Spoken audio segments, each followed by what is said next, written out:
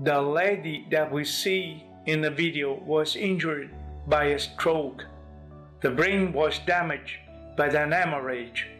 The central nervous system was so severe injured that half of the body was paralyzed. The patient is sustained. It's impossible to stand up for her. She's carried with a wheelchair. The hip and the knee are retracted. We can see the drop foot. The foot is equinus.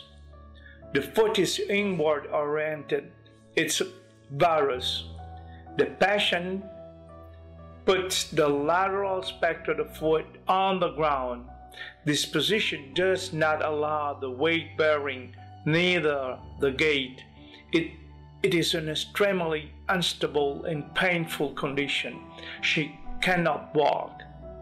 This young lady survived the stroke.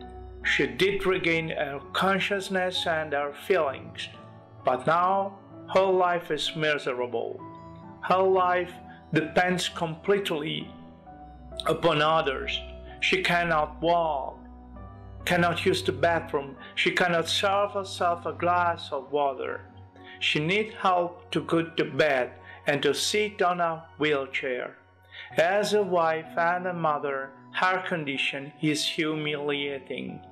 How many years is she supposed to live?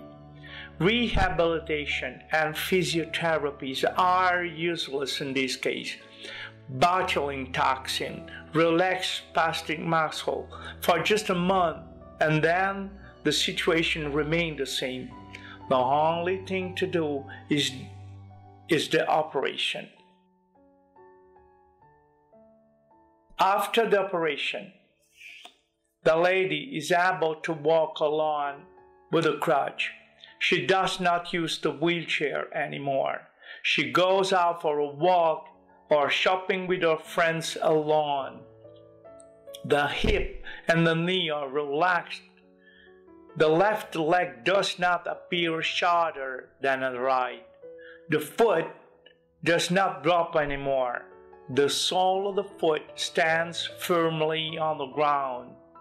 Yes, an orthotics within the foot would have been possible, but the patient is not walking barefoot.